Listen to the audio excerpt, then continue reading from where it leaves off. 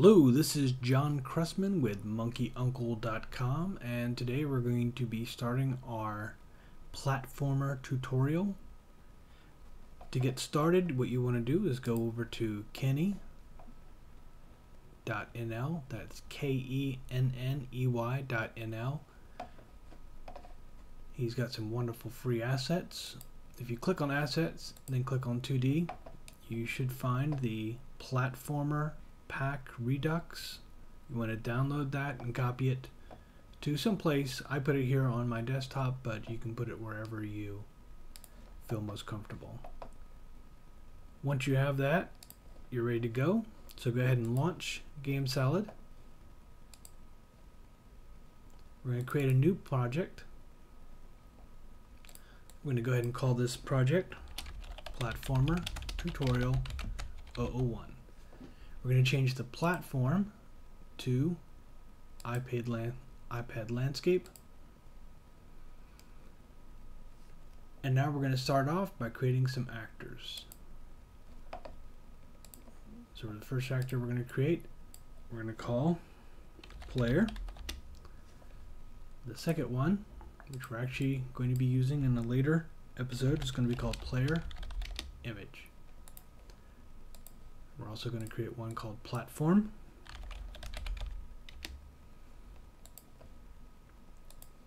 And now we're going to create one called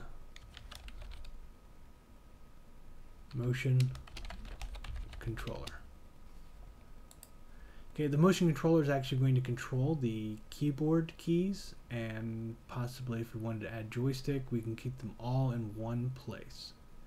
But to do that, we need to go into scenes, open up our initial scene, go to attributes. We're going to have to add some game attributes. The first one is going to be a boolean, and we're going to call it button left. We'll create another boolean called button right, and a final boolean called button jump. Now we're also going to create some integers. The first one is our max jumps. We're going to set that to 1 right away. That's how many times the player can jump. Now we're going to create a new one called player jump. That's going to get set whenever he jumps. Now we're going to set one for player direction.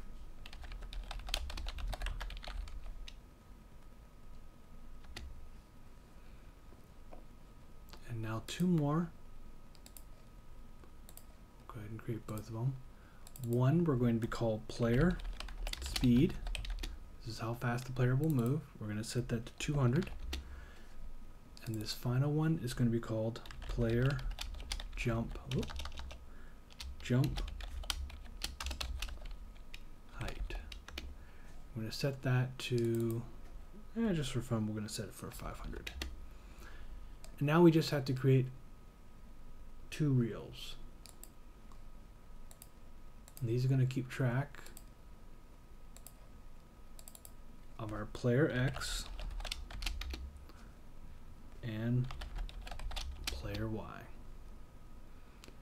And now that we have those game attributes, we're going to go ahead and file.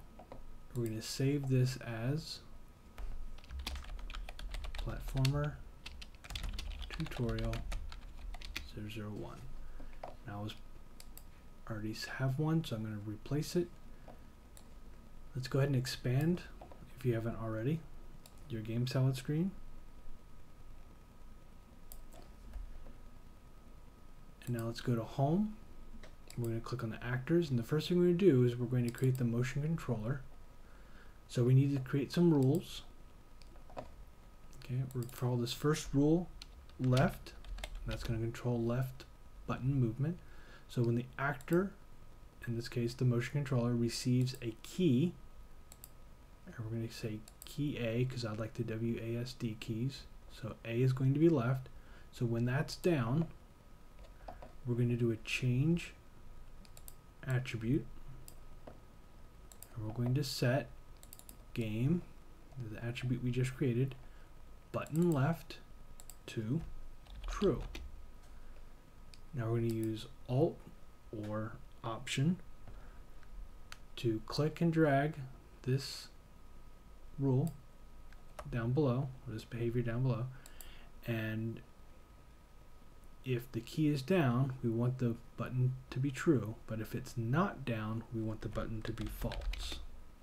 Okay? Now we're going to do that same Option or Alt, click and drag to create a new rule, and this one we're going to call right. We're going to change this key from A to D. Now this is going to be the right key, so we need to change this to game button right. It remains true, but over here we also have to change this to game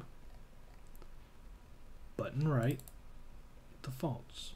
So when the D key is pressed down, button right becomes true, otherwise it's false. Now we just have one more key to take care of, and that's our jump key. So I'm just going to, actually, let's not replicate this rule at all. Let's create a new rule, and we're going to say when key is space. I'm not sure how that got into that rule. So when they press the space key, we're going to change attribute game button jump to true. Otherwise, again, drag and duplicate, we're going to set button jump to false. So this motion controller is just going to control the motion. So it's going to keep track of which buttons we press. We're going to go ahead and change this rule to jump, and what happens when we press them. And it's just going to set those game attributes so we can handle those within the player object. So I'm going to just change this color to yellow, and then I'm going to add a change attribute up here at the top, and I'm going to say set motion controller color alpha to 0. And basically what that will do is make this effectively invisible. We'll be able to see it in our preview, but as soon as we run the game or preview the game, it'll become invisible. That way we can drag it onto the screen, but we'll know it's there, but it won't show up when we're playing. Alright, so let's go back home. Now we have the motion set up, so let's go ahead into player. We're going to change the size of the player to 64 by 128. We're going to change the color to green, so he's nice and bright. Now again, let's go ahead and file save. It's a good idea to get into the practice of saving often. Now we need to create some rules. The first rule we need to do is, because this is a platformer game, we want him to have gravity. So he's going to fall down the screen along the Y coordinate. Y is up and down, X is left and right. So we want to give him an accelerate behavior. We'll call this gravity. The direction is going to be 270, which if you look when I click here, is down. You can also use this dial, but I think it's more accurate to just type it in. The acceleration we're going to set to 800, and we're going to say it's relative to the scene. Okay, so that means he's going to drop straight down unless he bumps into something like a platform. Now we need to put the rules to handle the movement. So we're going to call this first one left, and we're going to say when attribute game, this is that button that we set in the motion controller, button left is true, Now, this could cause some problems if you just leave it like this, so I'm going to add a second rule. I'm going to say when attribute game button right is false. So button left has to be true, button right has to be false. This eliminates them pressing two buttons and your logic not knowing what to do. So when this happens, what we're going to do is we're going to constrain player motion linear velocity x, remember x is left and right, to,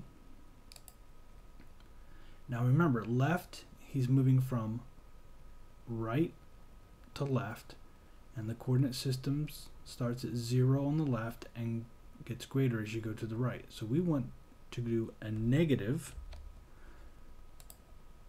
game player speed. So in this case, player speed is 200, so this will set it to negative 200, which means he'll move to the left. Now, if this is not true, we want to change attribute player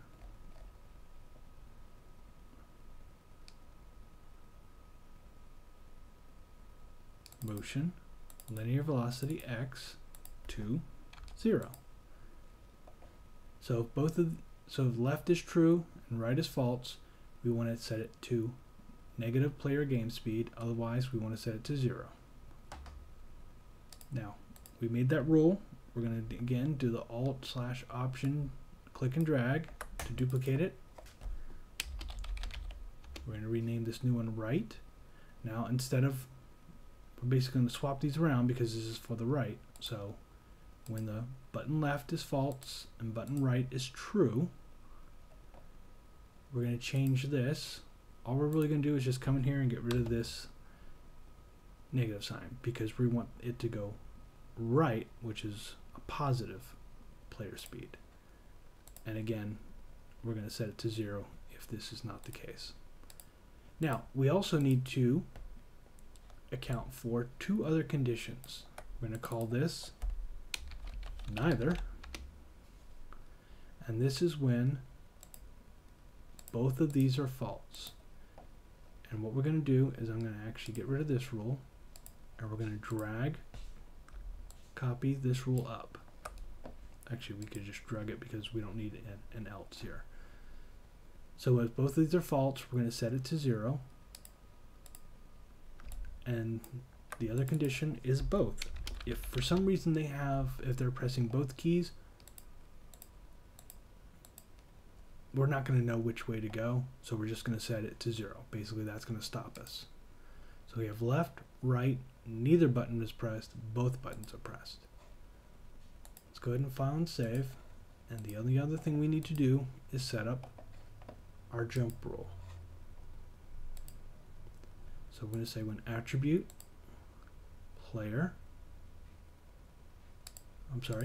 game player jump, or button jump, button jump is true.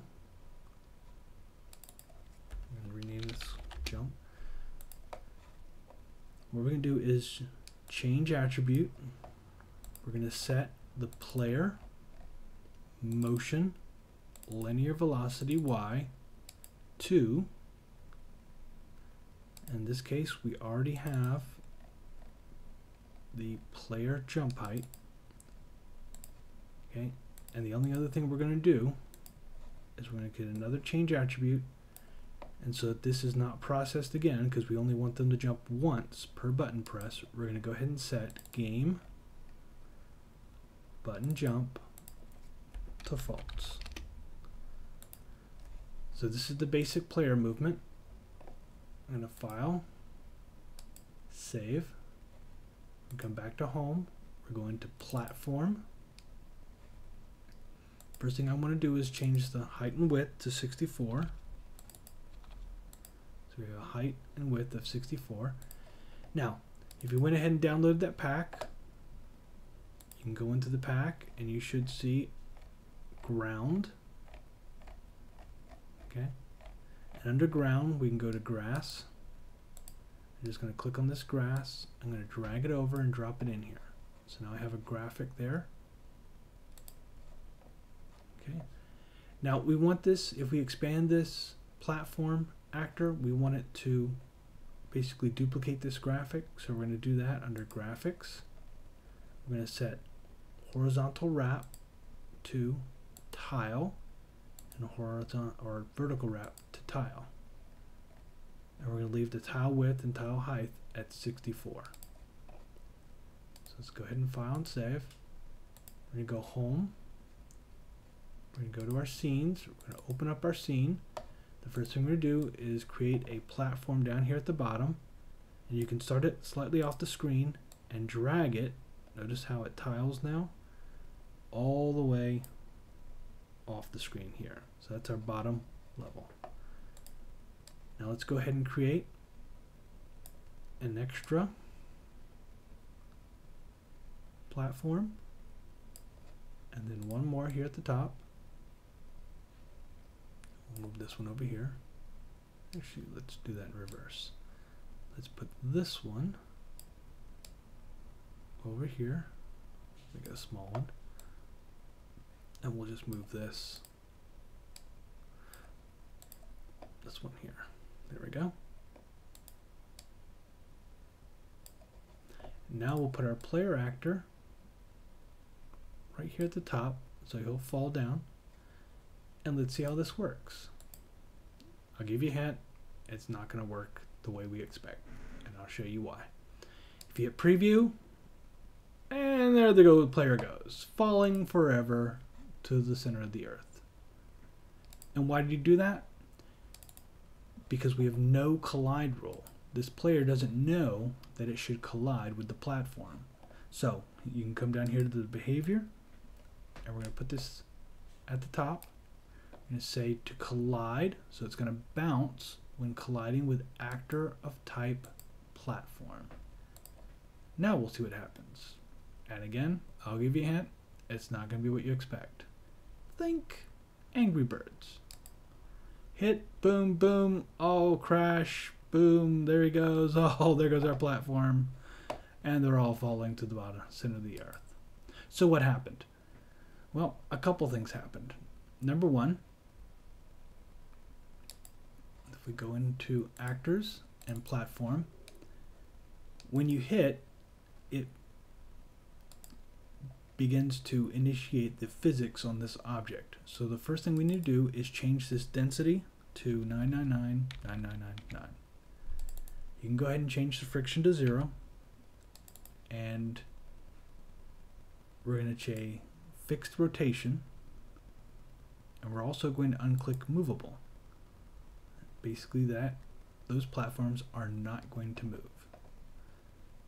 So now I'm going to file save. We're going to hit preview, and there he is. It's not dropping, we're not having that Angry Birds physics effect, but he's just bouncing forever happily there. Boing, boing. And that's really not what we want. So let's click on it, and to control the bounciness, you have to control it on two objects. The object that's being impacted and the object that's doing the impacting. So we're going to change the bounciness of the platform to 0, and we're going to change the bounciness of the player object to 0.1. It's going to give it a slight bit of bounce. Now we're also going to change the density to 0, and we're going to go ahead and change the fixed rotation. Otherwise, he'll, well, you know what? Let's just show you what he'll do. So I'm going to hit preview. Now notice how he falls, lands on the platform. Now, if you try to use your keys at this point, they're not going to work. And the reason why is because we never moved this motion controller, so there's nothing telling us setting that button right, button left. So let's go ahead and put that here. We can put it anywhere we want. Again, it's going to turn itself invisible. Whoop. Let's go ahead and hit preview, and there we go. See, it's here, but it's not here. Now, you can move your right, you can move left. I'm going to drop them down and I'm going to hit space. You can jump, and off we go.